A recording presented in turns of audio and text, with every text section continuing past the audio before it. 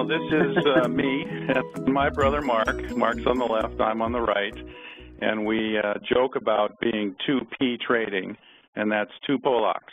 We're both Polish, at least by at least 50%, so we joke about that. I essentially try to map out a strategy for my financial plan each year at the beginning, and primarily because I trade, so this is my sole source of income, is my trading.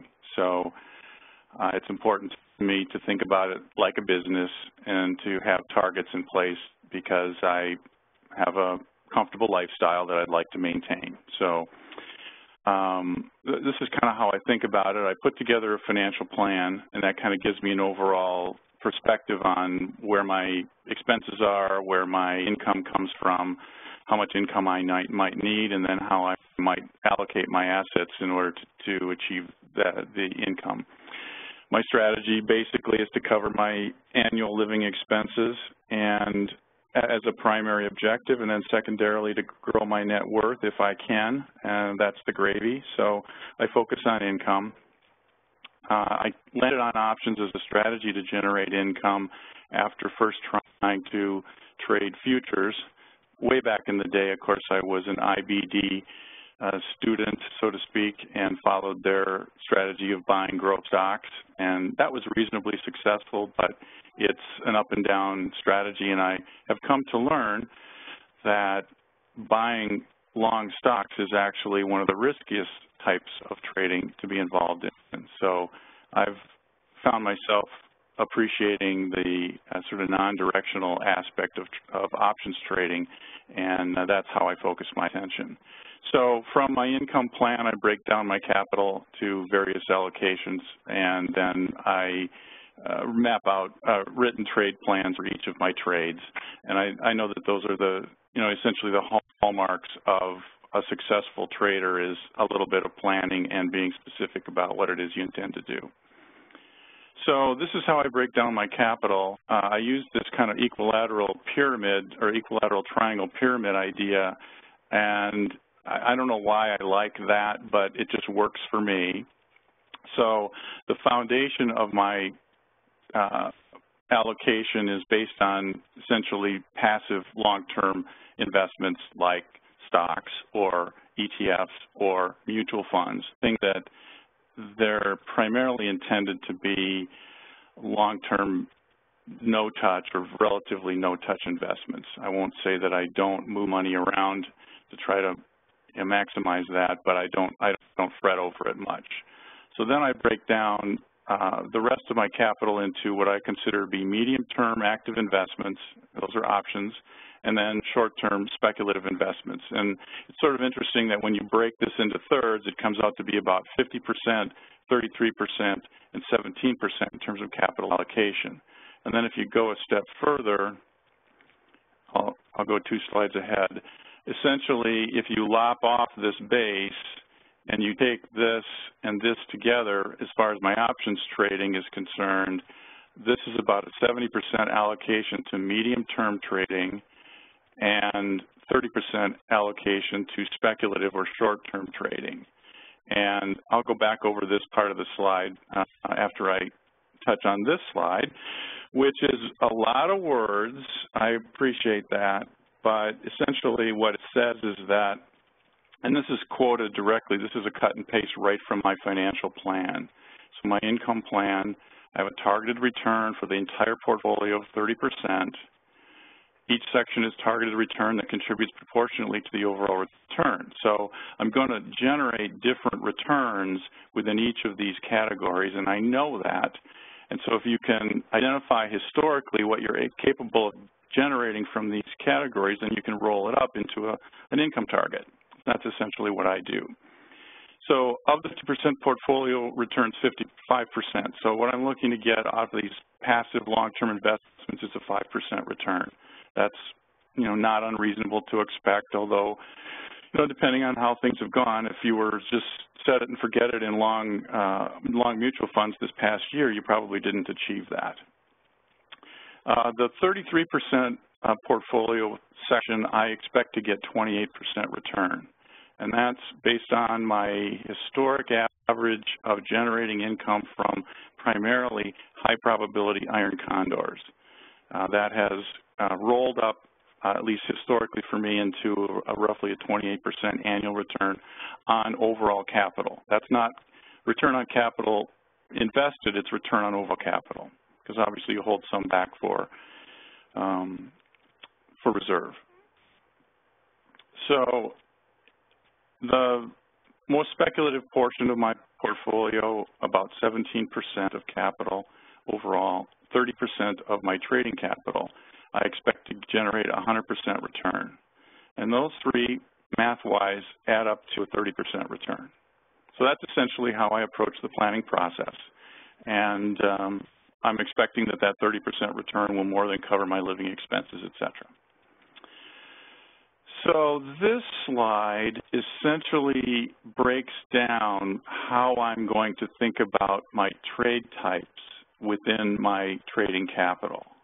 And I credit this graphic to Doc Severson of the Options MD program, a program that I did take to learn options trading. And he, like Dan, is an advocate of iron condors, along with some other things. But the philosophy here is that non-directional index trading should be the foundation of your trading for income because it's the safest. It's the easiest to manage. Indexes versus stocks, because indexes don't have single stock risk, which we've all heard about. Semi-directional index trading is the same concept. It's just sort of kind of what we've been doing with leaning with, say, the flat fly toward one or the, I guess, some of the other trades that I've seen around the Sheridan community where you have more risk on one side than the other because you have a directional bias. And then there's the directional index where you're simply placing a bet that it's going to go one way or the other. And then the most risky investment, and therefore the least amount of capital allocated, is directional equities, which is counterintuitive to the IBD method because I actually cut my teeth on, the foundation of my portfolio being directional equities. So I've changed my philosophy throughout the year, actually since I've become a full-time trader, and that's essentially how I think about my trading. Hey, Steve, there was a quick question. Are you set up as an official trading business, have trader status, or how do you handle that? I actually technically am. I don't have an entity formed, but I do try to seek trader tax status. So if this is essentially how I'm going to approach this trading, I'm going to be looking at 70% medium-term trades and 30% short-term trades in terms of capital allocation.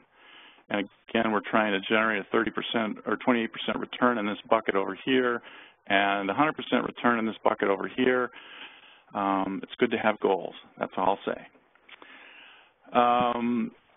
So the primary trade that I have been using to generate income over the past couple of years has been a Russell high probability iron condor. So what I'll do is I'll take and look at using monthly options only. I'll take the largest chunk of my capital and apply it there regardless of how many contracts it requires that I manage at that point, because it's my intention to generate X amount of income from that particular trade. It's been my most reliable trade throughout the years, and I'm comfortable with it.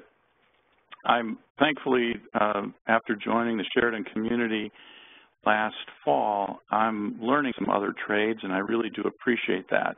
Interesting about the Sheridan community, I sort of developed my own routine of generating income through these methods, and particularly the iron condor, and I was, I guess not surprised, but just pleased to realize how aligned I was with the Sheridan philosophy of picking a few things that doing them over and over again until you get good at it, getting comfortable with it, and considering it a craft that you're trying to develop and get better at. That all just works for me. If you're going to bang out consistent income from your trading, you have to be focused, and if you're trying this and trying that and listening to this guy and listening to that guy and doing, trying all the little things and never quite spending enough time on it, then it's hard to actually achieve your goals. So the high prob condor is number one.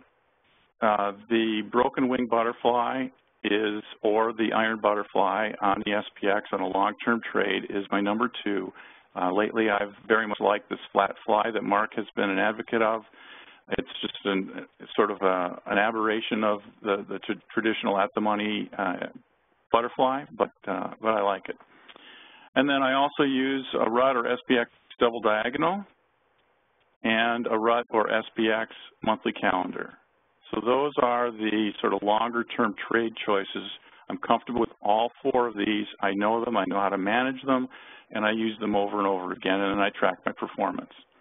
So on the short-term side, I took Dan's class on weekly calendars back, I think, in 2014, early 2014, because I had become comfortable with the monthly iron condors and other similar trades, but I was sort of looking for something to give me a quicker hit, to expand my knowledge base, and to, give me a sort of a better return on capital. The high prob condors, you have a lot of wait time for them to develop. You're in the trade a long time. At the time I was trading these, I was actually holding them to expiration probably 95% of the time. So there was a lot of downtime, and I was looking to expand my knowledge base, and I did. I really enjoyed Dan's classes on both the double diagonal and the weekly calendar. I learned the weekly calendar at that time and started practicing it. It was very, very successful, particularly throughout 14 and the first half of 15, as we pretty much all know. Since then, it's been harder, and I've experimented a little bit with the 14-day to sort of give yourself a little more wiggle room in terms of adjustments, but it's still been a bit challenging with the increased volatility, the size of the candles these days. The other trade that I've become comfortable with is a Google or an Amazon iron butterfly on a weekly, using weeklies, and I'll go through what I do with that. I like Google and Amazon primarily because they're high-price stocks and highly liquid options. I have dabbled with earnings trades, and I like to use some of my speculative capital for that. It sort of depends. I've tried everything from 2x standard deviations iron condors to iron butterflies, and also earnings calendars, where you buy the weekly options that are expiring the week of the earnings announcements, and you sell something in prior to that decays and goes away before options or before income or before earnings are announced.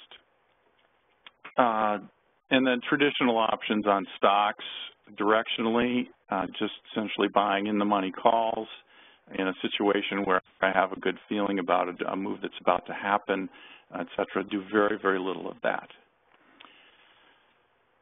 So are there questions that I should address at this point?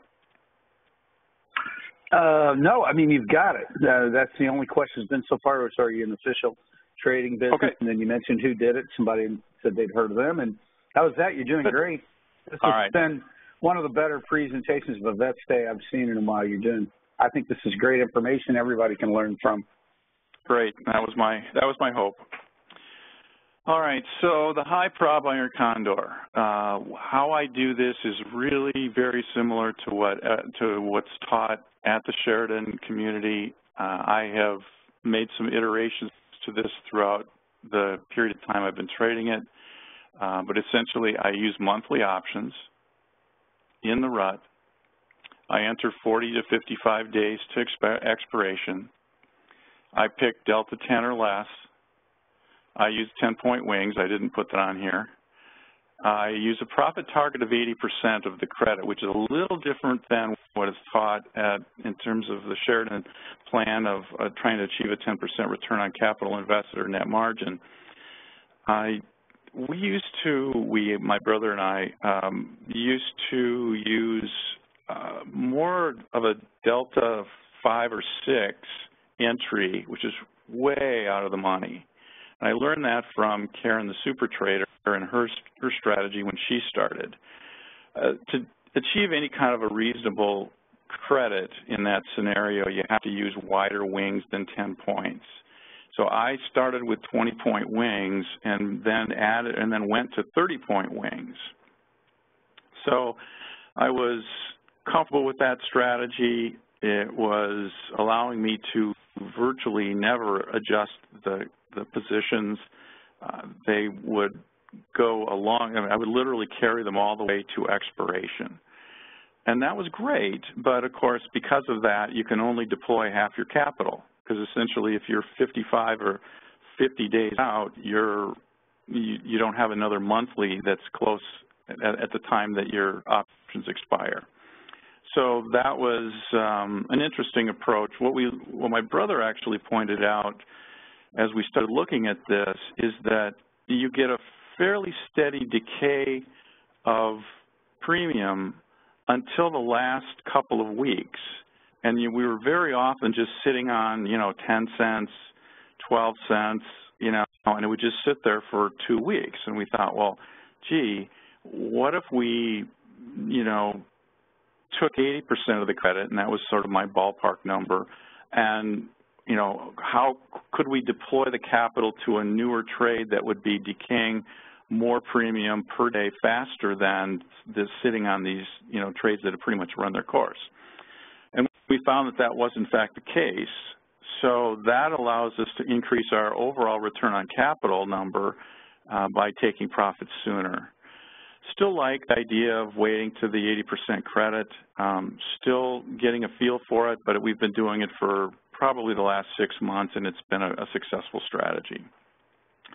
Our adjustment points are pretty standard. If we're entering at Delta 10, I usually start looking at the adjustments at about 18. I'm a little more aggressive than I used to be, and that's what I like. 18 to 20 deltas, it's about 10 points above your entry. That's, fairly conventional in terms of the adjustment points. The method of adjusting is simply to roll. And then I have a hard exit at Delta 35, and that's sort of no question asked, just GTFO, as they say. On the SPX Broken Wing Butterfly, I have been trading the flat fly lately and very much like it. We enter 30 to 40 points below the money, 30 to 40 days to expiration. So above 30, below 40 seems to be a comfortable sweet spot we've identified. We center 40 points below the money, 50-point put wings, and 25 or 30-point call wings, whatever will allow us to get about 10% guaranteed profit in the upper wing. We adjust at the lower break even by adding a second fly. So we have decided not to make an interim hedge, so to speak, on the way down. Obviously, this is a trade that as the market falls, it loses money fairly quickly.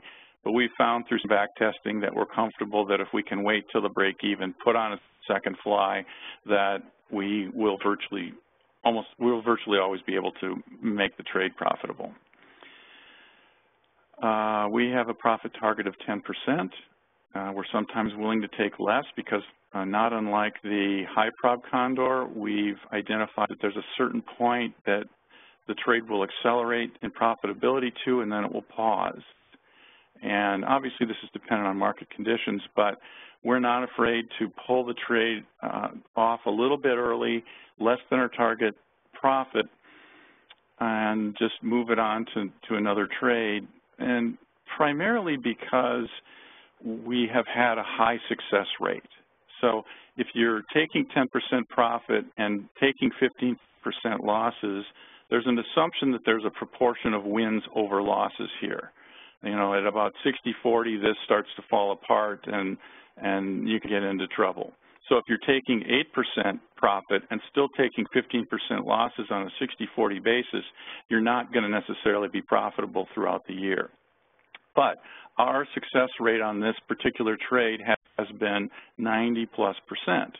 So that allows us to take a little less profit in certain opportunities. That's just how we think about things.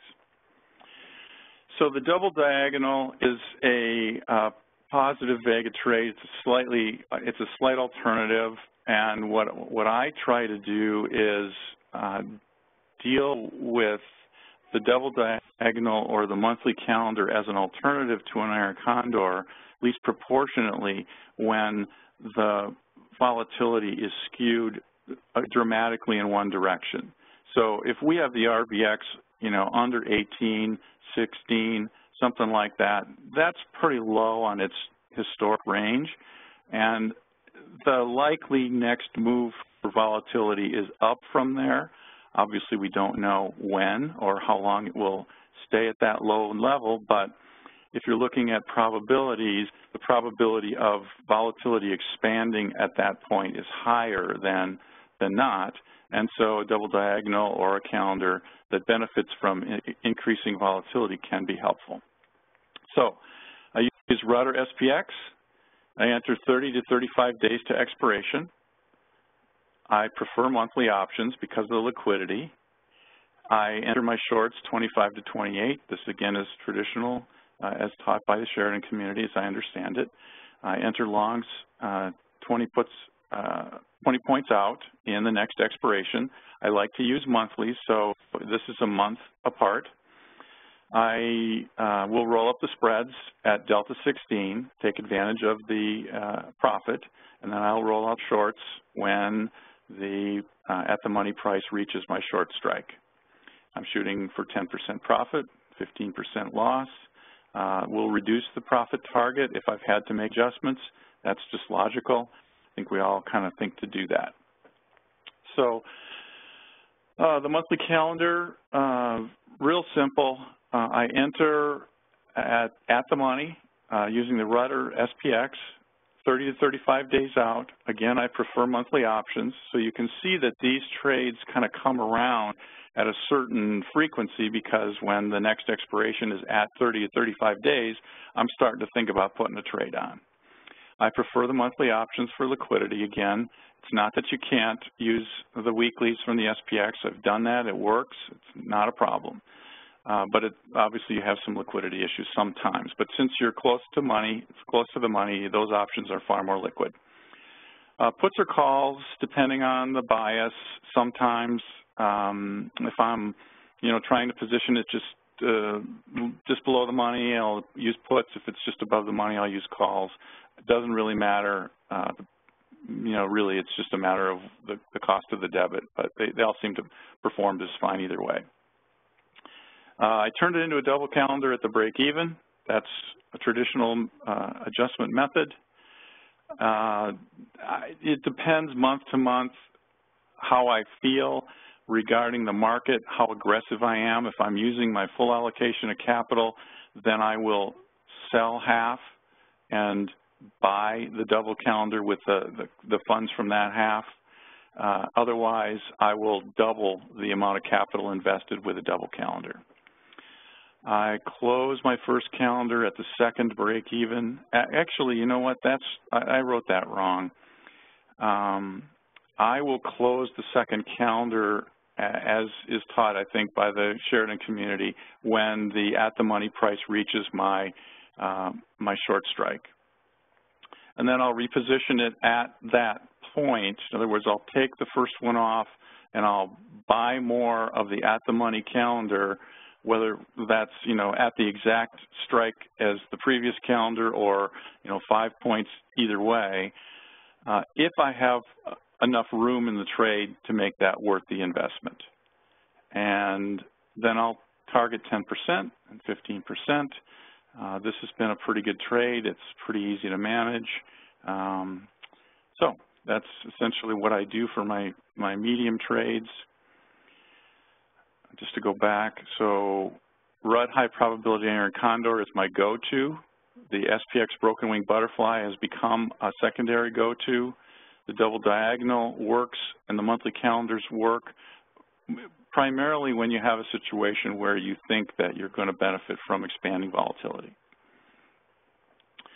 So the short-term trades, I learned this RUT weekly calendar from Dan's weekly calendar class, and I started trying it, and I liked it. It was very successful, pretty easy to manage, and when we were in la-la land during the last half of 2014 and the first half of 2015, it was a big generator of income. The return on capital is phenomenal.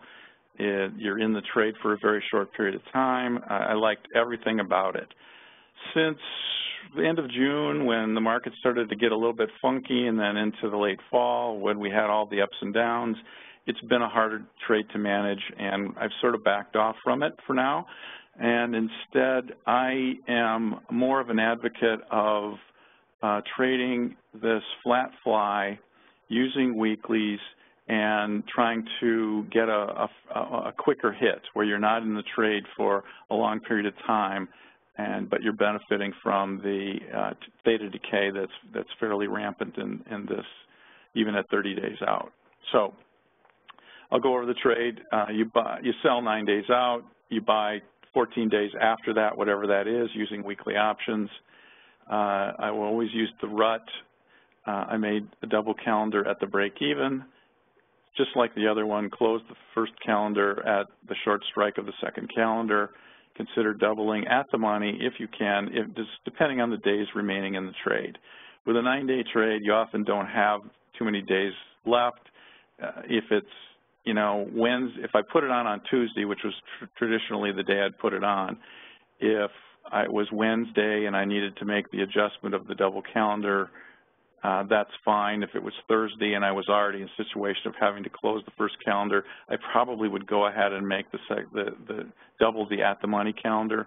Just sort of depends on the strategy. But if it was past Friday, I definitely would not do that. If you only had 4 days left to expiration, I wouldn't do that.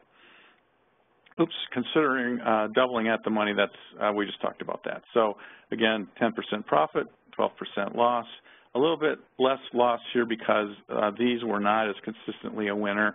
They were sometimes a struggle to manage, but we put a little bit tighter rein on that one. The Google or Amazon weekly iron butterfly. Not sure where I picked this up, but I like it. We entered 2 weeks to expiration using weekly options. These are both very liquid options and high-price stocks, so the premium generated is pretty substantial. That makes adjustments easier, et cetera. Sell at the money, 20-point wings. Sometimes we split the short strikes. So if you're at 665, I might do a 660, 670 short strikes. Sometimes a little bit even wider. It turns into sort of a real narrow iron condor looking thing, but still 20-point wings. This gives you a little bit wider break even if you do it that way, and it doesn't cut down the credit all that much because all this close to the money options are very high priced. So the strategy is to roll out the short strikes when you're 3 to 5 points inside the break-even to reduce the delta. So if the price moves and you're approaching your break-even, before you get there, we would go ahead and roll out a short strike to reduce your delta. By how much? More than 50%, depending on the rapidity of the movement and the market conditions, et cetera. Sometimes we would try to reduce it even more. The other thing to note here is rather than roll up the put side, or the call, or roll down the call side if you're at a break even, you can close and reposition the thing.